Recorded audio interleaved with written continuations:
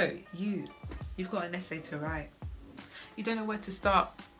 You're probably taking a break from your essay right now. Your essay's probably due in a few days. Well, that's fine. So I'm studying English and American literature with creative writing. Yes, the course name is that long. So this style of writing may not be applicable to everyone. It may be mainly humanities subjects or obviously just English, but mainly I'm focusing on the mindset and what has helped me. I've been someone that has struggled when it comes to writing essays under timed conditions, or if I've left it last minute. So obviously everyone plans their essays differently, but these are the things that have helped me and hopefully can help you. I had a seminar this morning and they said that today we're getting back our results for our very first essay. So I should probably check that, because imagine if I'm giving advice that didn't work for me. Okay, let's see how I did.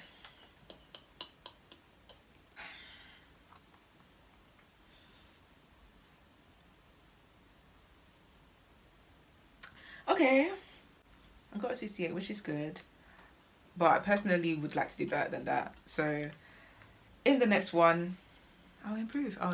I'll look at the feedback later. Oh gosh, thank God. This is the essay that I left last minute, but because I planned, I didn't hesitate as much, which is why I'm going to share it with you today. Number one, when it comes to writing an essay, you cannot start without knowing the marking criteria. And sometimes you may think it's cringy, but I actually write them like affirmations so that I remind myself that I am capable. Because one thing about writing essays, it's important to be confident because it comes across in your writing as well. So you don't have to write like you're, I don't know, some Victorian white man that, you know, write like your voice.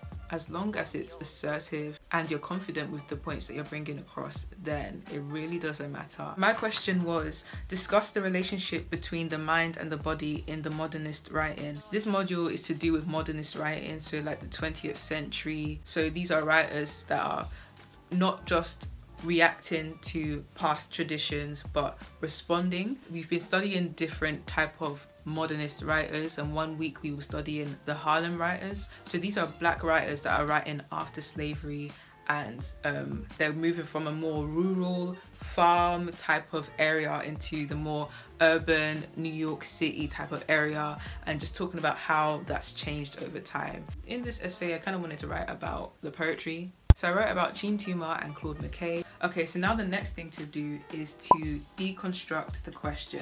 This is basically what's going to make the writing so much easier. So what I'll do, I'll start by highlighting the words, the keywords. So obviously the keywords in this question are mind, body, modernist, and relationship as well. So then all of those words, I will then find synonyms for them. So for example, synonyms to do with the mind would be consciousness, perspective, mental freedom. That links to behaviors. Taught behaviors, you know, are the things that we've been taught.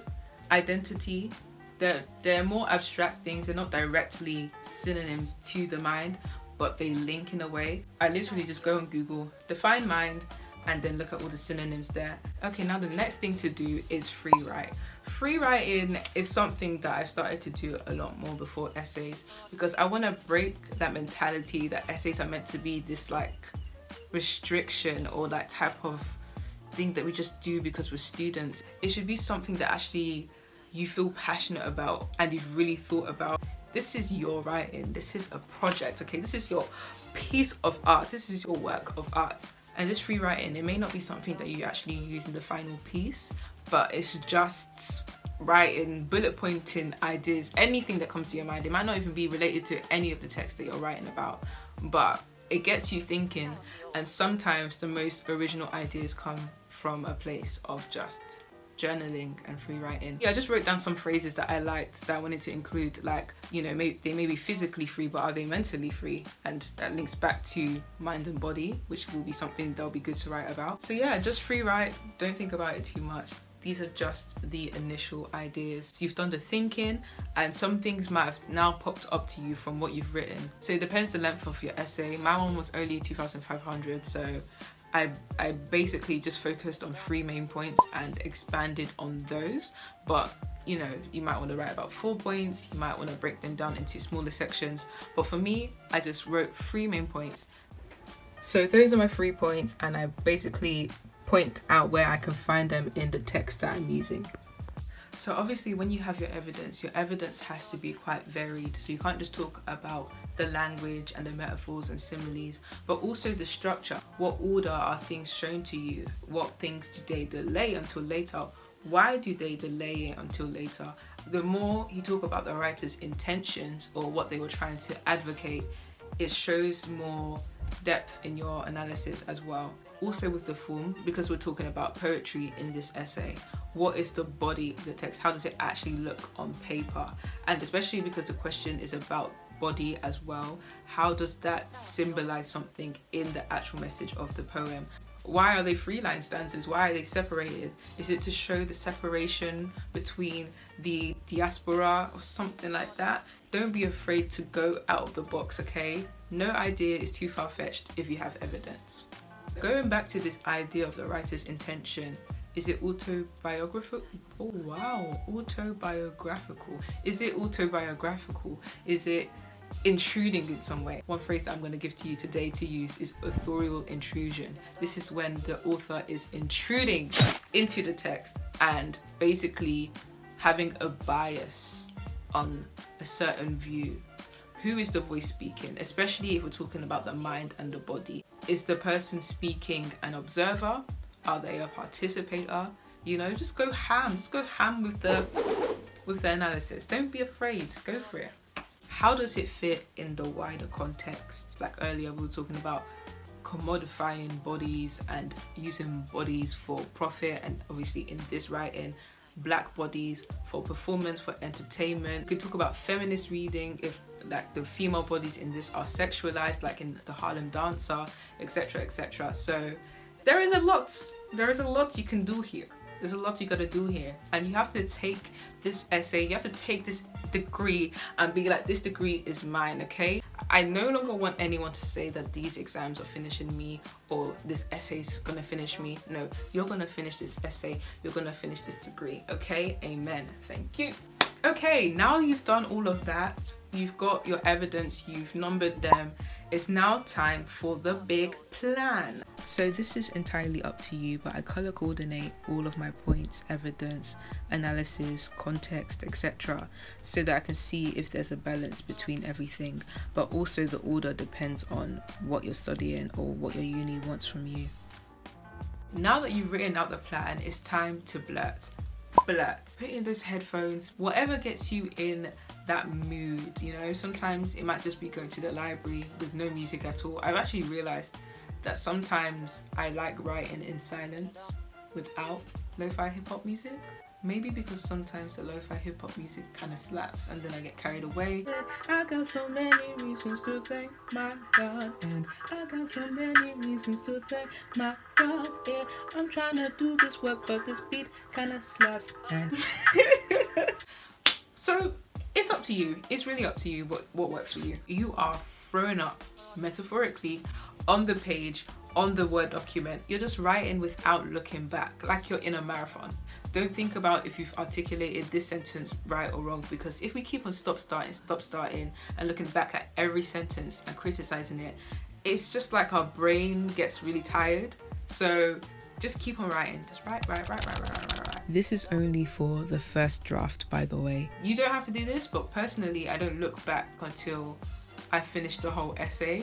But you can obviously look back after every paragraph to see if the next paragraph is going to make sense. But I call it marathon writing. Like, I just write without looking back. And then once that's done, take a breather.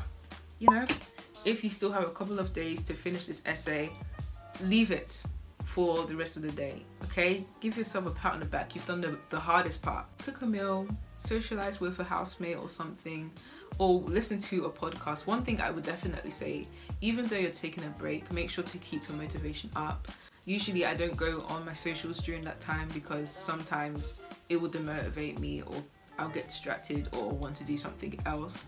So I listen to a podcast or watch StudyTube. There's a lot of YouTubers that I love to watch, and sometimes even films. For me, especially with my degree, films inspire my writing so much. It's the next day. Now it's time to look back and critique. I think there's something good about knowing where you need to improve, and which is why I try and make sure that my first draft is not perfect. If I'm writing without looking back, there's going to be a lot of grammatical errors, there's going to be a lot of things that don't make sense, but I'll be able to correct that. You made the pizza, you made the base, you put it all together, but today you're putting it in the oven, okay? I'm kind of hungry. I haven't eaten yet. One thing that's helped so much with grammatical errors and just making sure that my essay sounds nice is getting my laptop to read it out loud. We day chop life before life can chop us. Let's break this hesitation when it comes to writing down essays. I think the main reason why sometimes we struggle is because we see the bigger picture instead of breaking it down into sequences. There's no point seeing the house and not seeing the bricks and cement that build up that body of work. Everything that we do has a purpose. This essay that you're writing, you're practicing for the future when you're writing your own things, you know? So everything you do, you should enjoy it. It shouldn't feel like work. Don't do it because you feel like, oh, it's gonna make me the most money or it's going to make my parents proud. I'm telling you, if you do what you're good at, those things will come. But yeah, that's it guys. All the best for those writing essays at this time of year, and I'll see you in my next video.